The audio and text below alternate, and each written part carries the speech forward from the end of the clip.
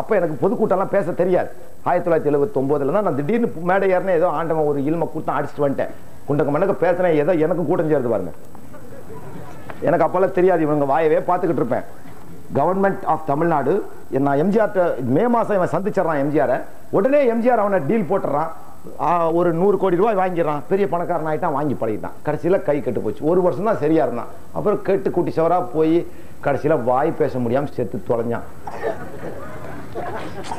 அவனை கூட்டிட்டு தான் இந்திரா காந்தி எவ்வளோ கஷ்டப்பட்டு எவ்வளவோ அவன் கட்சியெல்லாம் பண்ணி இந்த கழுதை இந்த சாமிநாதன்ல யாருன்னே தெரியாது.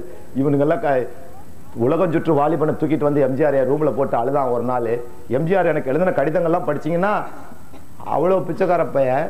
அவனை இன்னுமோ கொடவல்லிட்டான். உண்மையாலுமே கொடுத்தவன் நானு தெரு தெரு கூட்டம் போட்டு கத்திக்கிட்டு இருக்கிறேன். அவன் வந்து இந்த மாதிரி என்னோட உலகம் சுற்றும் படத்தை கொஞ்சம் வெளியே விட்டு கொடுங்க பாவா. மதுரை முத்துன்னு ஒரு மேயர் சொல்றாரு, இந்த படம் வெளியே வந்தா நான் சீலை கட்டிக்குவேனே. எனக்கு எந்த பத்திரிக்கை ஆதரவு இல்லை. அப்ப தென்னகன்னு ஒரு பத்திரிக்கையும் அலையோசை ஒன்று ரெண்டு ஒரு 20 பத்திரிக்கை நாங்களே கடையில் கொண்டு கொடுத்து வீடாமோ எவன் வாங்க மாட்டேன். ஒரு பத்திரிகை எங்களுக்கு ஆதரவு இல்லை கலைஞர் ஆட்சியில் இருந்தபோது. அப்போ நான் என்ன பண்ணா, ஏங்கன்னு இந்த மாதிரி இந்த படத்தை கொண்டு போய் பல்மராய்டுன்னு ஒரு கெமிக்கல் இருக்கு, அது ஜெமினி ஸ்டுடியோவில் தான் கழுவணும். இந்த படம் வெளியே வந்தால் நான் சீலை கட்டிக்கிறேன்னு அறிக்கை விட்டுட்டான் ஒரு மேயர். அந்த நிகழ்ச்சியெல்லாம் மறந்துருக்க மாட்டீங்கன்னு நினைக்கிறேன். அது எப்படியா கழுவணும். நம்ம இங்கே கழுவுனா அந்த கெமிக்கல் உள்ள போட்டால் நெகட்டிவ் பூரா ஃப்ளாஷ் ஆகிடும் பாவா. என்னோட முதலீடே போயிடும். நான் ஏற்கனவே 14 லட்ச ரூபா வரி பாக்கியில் இருக்கேன். வீடெல்லாம் அடமான வச்சுட்டேன்னா நீ கவலைப்படாத கொண்டான்னு சொல்லி நான் வச்சுக்கிட்டு ஹைதராபாத்தில் போய் சென்னார் ரெட்டின்னு ஒருத்தர் இருந்தார் சீஃப் மினிஸ்டரா. அவரை பிடிச்சி அங்கேருந்து பிளேன் ஏறி போய் பம்பாயில் வச்சு சஞ்சய் காந்தி நானும் ரொம்ப க்ளோஸ் ஃப்ரெண்ட். அவரை கூப்பிட்டு மஹமத் ஸ்டுடியோவில் கழுவி கொண்டு வந்து சேலம் பிஎஸ்கே ஃபைனான்ஸ் மூலியமாக ரிலீஸ் பண்ணி விட்டாங்க. எவனும் சீலை கட்டல. அப்படியெல்லாம் உதவி செஞ்சு நன்னி கட்டம் நாய் என் பேரில் போட்டு வச்சுட்டு போயிருக்க வழக்குக்கு தேனோ கையெழுத்து போட்டு சாவறேன். அவன் செத்த அன்னைக்கு கூட நான் மெட்ராஸில் உட்காந்து திடீர்னு நான் பொண்டாட்டி எல்லாம் ஃபோன் பண்ணி நான் போய் உட்காந்துட்டேன். ஏன்னா வாரிசுலாம் செத்து போயிட்டான். இவன் எந்த விஎன் ஜானகி எதில் கையெழுத்து போட்டாலும் விஎன் ஜானகின்னு தான் கையெழுத்து போடுறான். இப்போ ஜெயராமன் பொண்டாட்டி, உங்கள் பொண்டாட்டி பேர் என்ன? சிவபாக்கியம் ஜெயராமன் கையெழுத்து போடாமல் விஎன் சிவபாக்கியம்னா யார் பிடிச்சேன்? எம்ஜிஆர் மனைவி எம்ஜிஆர் ஜானகின்னு கையெழுத்து போடணும். போன வருஷம் அசஸ்மெண்ட் வரைக்கும் இவ என்ன கையெழுத்து போறா? விஎன். ஏன்னா வாழப்புல நாராயண கணபதிப்பட்டின் மனைவி தான். இவனுக்கு பேப்பர்ல என்ன பண்ணிட்டானுங்க, துணைவின்னு போட்டுக்கிட்டு வந்துட்டானுங்க. மனைவினா தான் நம்ம கேஸ் போட முடியும், துணைவினா நம்ம கேஸ் போட முடியாது. ஹெல்ப்மேட் நான் கூட 4 பேர் வச்சுக்கலாம். என்ன பண்றதுன்னு நான் யோசனை பண்ணி டாக்டர் செத்து போயிட்டான். இந்து வாரிசு உரிமை சட்டப்படி இவனோட தம்பி புள்ள அண்ணன் புள்ள சக்கரபாணி பிள்ளைகளுக்கு தான் சேரும். அவன் போய் இடத்துல உட்காந்துருவான்னா டக்குன்னு அவன் கலைஞருக்கு போன் அடிச்சு விட்டு கலைஞர் அங்க போய் உட்காந்தது. சும்மா ஒண்ணு கரிசனை கட்டிக்கிட்டு அழுகுது, கண்ணாடி சோறு எப்படிங்க புட்டுக்கிட்டு அழுகும். ஏன்னா போய் எம்சி சுகுமார் உட்காந்துருந்தான் ஒண்ணும் பண்ணி இருக்க முடியாது. ஆமா, அவதான டைரக்ட் வாரிசு. ஏன்னா எம்ஜிஆர் இவளுக்கு கல்யாணம் நடந்ததுக்கு எங்க சட்டப்பூர்வமா திருமணம் பதிவு செய்யப்பட்டதுதான் செல்லுன்னு டிவியில டெய்லி சொல்றான் இல்லங்க. பிறப்பு இறப்பு திருமணங்களை எங்கெங்க பதிவு செஞ்சிருக்கேன். இந்த வாரிசுக்கு போய் தோட்டத்தில் உட்காந்துருமா. எல்லாங்க பேப்பர்ல வர்றதெல்லாம் பாலிசான்னு அறிக்கைங்க. உள்ள நடக்கிறது எவனை பார்த்தாலும் அயோக்கிய பசங்க கரும. இந்த தலைவர்கள் கூட பழகி பழகி எனக்கே இப்போ வெறுப்பாய் போச்சு. போடா, என்னை விட யோக்கியமான எவனும் இல்லைன்னா நான் கண்ணா புண்ணா ஏசுறது. என்னை எவனை எழுத்து அறிக்கை உள்ள பாருங்க. தொப்பி சாகிற வரைக்கும் என்னை எழுத்து அறிக்கை விட்டுருக்கானா. நான் அவனை பேச கழட்டு பயம் மால்ட்டு போய் அவன் வீட்டுக்கிட்டே போட்டு கண்டபடி வைவேன். நான் அடி சோடா புட்டி விடுறது, அவனை அடிக்கிறது, நாங்க அடிக்கிறது, இது ஏறாகல 10 வருஷமா. அவன் பிடிச்சி உள்ள போட, நான் வெளியே வர. தினம் பேப்பர்ல பழனி பாபா கைது, பழனி பாபா விடுதலை. எதுக்கு பிடிச்சிட்டு போறான்னு அவனுக்கும் தெரியல, ஏன் வெளியே வரேன்னு எனக்கும் தெரியல. இப்ப என்னமோ இவனுக்கு பண்ணி விட்ட வேலையில நான் தான் இப்ப சிறைவாசிகள் நல்ல சங்க தலைவராக இருந்துகிட்டு தினம் மாசத்துக்கு ஒருக்க சும்மாவா ஜெயிலுக்கு போய் அந்த கைதிகளை பார்த்து காசு கொடுத்து உள்ள பள்ளி வாசல்லாம் இருக்கு. அது 200 வருஷமா இருக்கு. அதெல்லாம் மெயின்டைன்லாம் பண்ணிக்கிட்டு வர்றோம். ஜெயிலுக்கு போறது. இவன் போய் நான் மறுபடியும் இந்த ரெக்கார்ட்லாம் எடுத்துக்கொண்டே சிபிஐல கொடுத்துருவேன்னு சொல்லிட்டு என்னை ஆபீஸ்க்குள்ள வர விடாம ஒரு தடை உத்தரவு போட்டான். அது என்னாச்சு, மே மாசம் சண்டை வந்துருச்சு, ஜூன் மாசமே போட்டான். June 8, 1979 memorandum number E/1953 1953/1/79 government office entry of unauthorised persons secret and confidential. இதே இவன் வீட்டுக்குள்ளேயே இவனோட ஆளு நமக்கு எடுத்து அனுப்பிச்சிட்டாங்க. It has been since brought to the notice of the government that a middle-aged person with a beard calling himself by name Palani Baba is frequenting government offices and seeking to achieve his ends by posing himself as a close friend of the authorities at higher levels. He is said to speak English and secret tape record conversations with the officials. All the officers noted in the address entry are requested to forbid the entry of the said Palani Baba into the government offices. The officers are also cautioned against having any contact with the individual. All the officers are requested to maintain a close and sharp vigil over his activities and send report to the government if any and when he comes to their notice. The heads of the department are requested to bring these instructions to the notice of their subordinates. All secretary to the government Madras 9, all heads of the department, copy to the secretary board of revenue, all sections of the public department, private secretary to chief minister, personal assistant to all minister and parliamentary secretaries. Latha Manjula தவிர எல்லாத்துக்கும் போட்டு immediate உங்க ஊரு government ஆபீஸ்ல கூட இருக்கும் போய் பாருங்க, சப் கலெக்டர் ஆர்டிஓ ஆபீஸ்ல இந்த உத்தரவு. இதை நான் பார்த்தேன், சேவ் பண்ணிடலாம்னு நினைச்சேன். தாடி வச்சவனுக்கு தானே பொருந்தும் சட்டம், தாடி இல்லாதவனுக்கு சட்டம் பொருந்தாது. அப்புறம் சுப்ரீம் கோர்ட்ல போட்டு ஏன் பாத்தீங்களா 79ல ரெவன்யூ டிபார்ட்மெண்ட்டுக்கு மாத்திரம் ஸ்பெஷலா போடுறான். ஏன் அங்கதான் இந்த ரெக்கார்டுங்க இருக்கு. அப்போ எல்லா பயிலும் சேர்ந்தானுக்கு பணக்காரங்களாம். எனக்கு ஆன்டியா ஒர்க் பண்ணணும்னு முடிவு கட்டிட்டானுங்க. அதுக்கு இடையில என்ன ஆகி போச்சு, சேலம் மாவட்டத்தில் உள்ள தருமபுரி சேலம் மாவட்டத்தில் அதிகமான விளைச்சல் உள்ளது டபாக்கோங்கிற மரவள்ளி கிழங்கு. அது 5 லட்சம் விவசாயிகள் பண்றாங்க. அவங்கெல்லாம் வந்து என்னை சந்திச்சு, பாபா சேகோ தொழிற்சாலைன்னு வச்சிருக்கோம். சேகோனா ஜவ்வரிசி தொழிற்சாலை. அந்த மரவள்ளி கிழங்குல இருந்து ஜவ்வரிசி, ஜவ்வரிசியில இருந்து குளுக்கோஸ். நாங்க 900 பேர் இதை நாங்க ஃபேக்டரி வச்சு அரைச்சு 9 மார்வாடி சேலத்தில் உட்காந்து பாருங்க. மார்வாடிங்க வந்து ஜெயின் டைரக்டரி இன் தமிழ்நாடுன்னு போட்டிருக்கான். இதுல ஊசி செய்யற மார்வாடியில இருந்து கரடரை எக்ஸ்போர்ட் பண்ற மார்வாடி வரைக்கும் இருக்கிறாங்க. சாதாரண நூல்ல இருந்து பெரிய டெக்ஸ்டைல் வரைக்கும் யாருன்னு போட்டிருக்கான். ஒரு டைரக்டரே போட்டிருக்காங்க அவங்களுக்குள்ள சீக்கிரட்டா. இது எந்த வருஷ டைரக்டர் பாருங்க,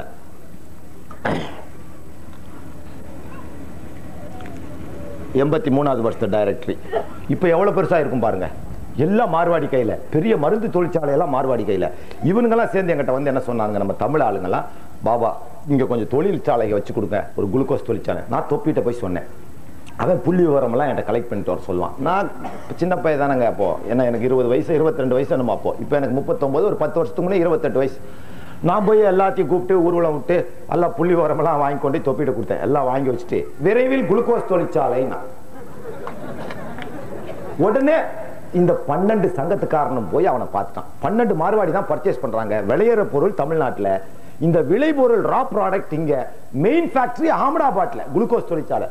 இங்க 60 பைசாவுக்கு இந்த மரவள்ளி கிழங்கு கிலோக்கு வாங்கிட்டு போய் அங்க 75 ரூபாய்க்கு ரீப்ரொடியூஸ் பண்ணி கொண்டு விற்கிறான். அட பாவி, 5 லட்சம் பேர் தலையில 900 ஃபேக்டரி தலையில மண்ணள்ளி போட்டு ஒரு 9 மார்வாடி சேலத்துல செவ்வாப்பேட்டையில உட்காந்து தனி டைரக்டர் போட்டு அடிச்சுக்கிட்டு இருக்கிறான். உடனே இதை கைப்பற்றி இங்கேயே குளுக்கோஸ் தொழிற்சாலை போடணும்னு அவன் பூரா போய் பார்த்தான். 400 கோடி ரூபாய் வருஷத்துக்கு வருமானம் வருது. சும்மா விடுவானா, தொப்பிக்கு ஒரு 100 கோடி கொடுத்தான். இப்ப அந்த மார்வாடிகளும் எனக்கு எதிர்ப்பு. எங்க பார்த்தாலும் அவனுக்கு கொல்றதுக்கு சரி பண்றானுங்க. நம்ம போய் போலீஸ் ஸ்டேஷன்ல என்ன குத்தம் வந்தான்லாம் கம்ப்ளைண்ட் கொடுக்கறது இல்லை.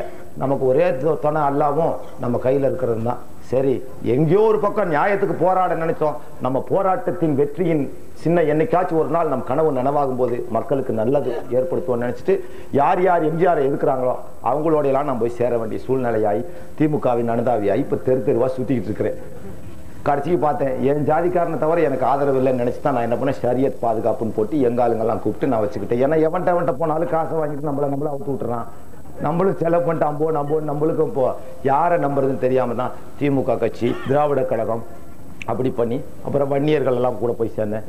ஹரிஜன்கள் எல்லாத்தையும் கூட்டி வச்சு ஹரிஜன காலனிகள் எல்லாம் போய் மார்க்கத்தை எடுத்து வச்சு அவனுக்கு சமத்துவத்தை போதிச்சு, வாங்கடா எல்லாரும் இந்த பையங்கள்லாம் அயோக்கிய பசங்க, இவனுங்கெல்லாம் உங்க பேரை சொல்லியே எல்லா பேரும் சாப்பிட்டு போயிடுவான், மகாத்மா காந்தி உள்பட. இந்த 6 ஹரிஜன காலனி இருக்குல்ல, நீங்க எங்கிட்ட வந்து சொல்லியிருந்தீங்கன்னா உங்களுக்கு எவ்வளவு வசதி பண்ணி கொடுத்துருப்பேன். தாழ்த்தப்பட்ட சமுதாய மக்கள், நீங்க யாரு நாங்க யாரு, எல்லாம் ஒரு இறைவனின் படைப்பு தான். நீ மேடைக்கு வா, இன்னைக்கு உன் வாயில தண்ணி ஊற்றி விட்டு நான் குடிக்கிறேன். இதே சங்கராச்சாரியார் உன்னை ஒரு மேடையில் வச்சு குடிச்சிட்டான்னா நீ அந்த இடத்துல உன் செருப்பை நான் துடைக்கிறேன். உங்களை கோயிலுக்குள்ளேயும் விட மாட்டான், பிரதம பொண்டாட்டிக்கே கோயிலுக்குள்ள விட மாட்டான். உன்னை எங்க விட போறான்? உனக்கு ஒரு சமத்துவம் சகோதரத்துவம் எங்களை மாதிரி கட்டி தழுவணும். நீயும் ஏன் ஆண்டவன் படைப்புல ஒரு படைப்பு இழிவா இருக்கிற, நீ மேல வா, உங்களை வச்சு ஓட்டு வாங்கிக்குவான். உனக்கு இந்த 6 ஹரிஜன காலனியில இந்த சாமிநாதன் ஏதாவது பண்ணியிருக்கானான்னு கேளுங்க.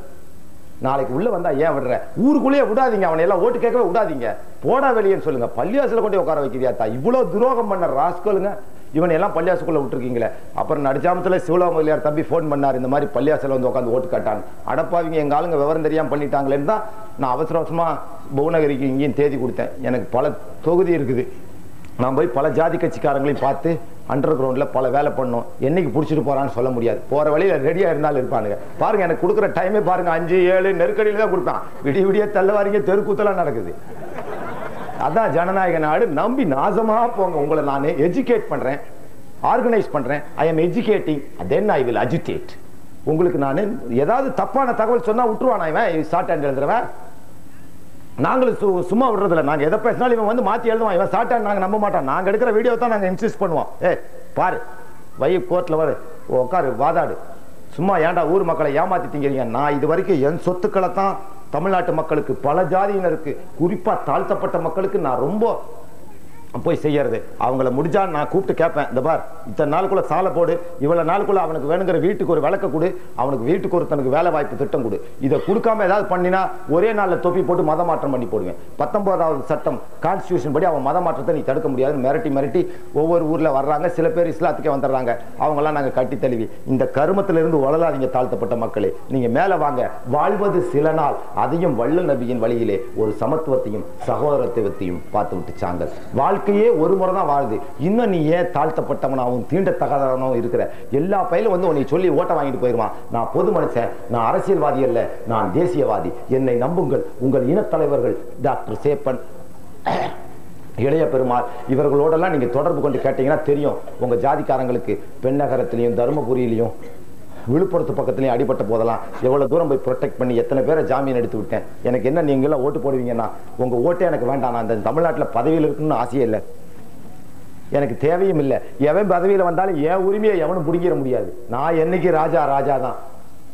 என்ன எனக்கு ஒண்ணு வாழ்க்கையின் வசதிகளை இனிமேல் நான் என்னத்தை போய் பார்க்க போறேன்? நான் பார்க்காத வசதிகளா? போதும். உன் குடிசையில் இருந்து கூட உன் கூட சேர்ந்து நாங்களும் கூழ் குடிக்க தயார். ஆனா நீ மனுஷனாக எங்களுக்கு என்ன லாபம்? நீ ஒருவேளை இஸ்லாத்துக்கு வரதுனால எனக்கு ஏதாவது லாபமா? லாபம் கிடையாது. உனக்கு தான் லாபம். ஒண்ணு அங்கிருந்து உன் உரிமைக்கு போராடு. அதுக்கு எங்களோட உதவி தரணும்னா என்னைக்கு வேணா தயாரா இருக்கிறேன். என்னோட தொலைபேசி எண்களை இந்த மஜ்லிஸ் தலைவர்கள்ட்ட கேளுங்க. முஸ்லீம்கள் யார்கிட்ட கேட்டாலும் சொல்லிடுவாங்க. உங்களை எவன் அடிச்சாலும் சரி உடனே எனக்கு கொடு. அடுத்த நாள் வந்து நான் லாரி லாரி ஆள் இறக்கி திருப்பி அவனை அடிப்போம். நீங்க கவலையப்படாதீங்க. உங்களுக்கு என்னுடைய மாரல் சப்போர்ட் என்னைக்கு உண்டு. ஆனா யாருக்கு ஓட்டு போடணுங்கிறத நீ முடிவு செஞ்சுக்கோ. எதிரிகள் உனக்கு துரோகிகளுக்கெல்லாம் ஓட்டு போட்டுறாத. மகாத்மா காந்தி பேரெல்லாம் சொல்லிக்கிட்டு தெரியுமா? நம்பாத. அம்பேத்கர் கேட்டிருக்காரு ஒரு புஸ்தகத்துல, மகாராஷ்டிரா மாநில வெளியிட்ட புஸ்தகத்துல மகாத்மா காந்திக்கு ஒரு கடிதம் எழுதி இருக்கிறார். இது volume number 3, government of Maharashtra. Mister MK. Gandhi, you have been leading fast 21 fast. 21 முறை உண்ணாவிரத விரதம் இருந்தீர்கள்.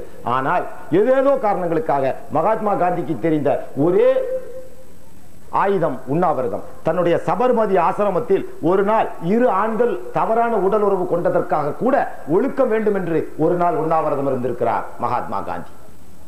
அவனை போய் மகாத்மாங்கிறானுங்க. சரி, என்னமா அவன் பேரை சொன்னாதான் உங்களுக்கு தெரியும். எம்.கே. காந்தின்னு அவர் எழுதுவார். ஆனா ஒரு முறையாவது இந்த தீண்டத்தகாத தீண்டாமையை எதிர்த்து உண்ணாவிரதம் தான் இருக்கல. ஏன்னா அவனுக்கு வல்லபாய் பட்டேல் கண்டு பயம். உங்களை மகாத்மா காந்தி என்னைக்காச்சும் ஒரு நாள் இந்த தீண்டாமையை எதிர்த்து ஒரு உண்ணாவிரதம் இருந்தானா? முஸ்லிம்கள் கொலை செய்யப்பட்ட போது இன்னும் உண்ணாவிரதம் இருந்தா, சீக்கியர்கள் ஜாலியன் வாலாபாத் படுகொலையின் போது உண்ணாவிரதம் இருந்தா, பல விதங்களுக்கு இருந்தான். உன் ஜாதிக்கு இருந்தானா? மகாத்மா காந்தியே இருக்கல. சும்மா எல்லா பயிலும் உன்னை காமிச்சு அரிஜன தாழ்த்தப்பட்டவன் இதுன்னு சொல்லி ஓட்டு வாங்குவான். நீ ஏமாந்து ஏமாந்து இன்னும் அந்த கோமணத்தை அவுத்து கொடுத்துக்கிட்டே இருக்கிற. உனக்கு எவனு வேட்டி தரேன்னு கூட்டு போய் இருக்கிற கோமணத்தையும் அவுத்துக்குவான். நீ நம்புறது ஒரே ஜாதி, எங்க முஸ்லிம்களை நம்பு.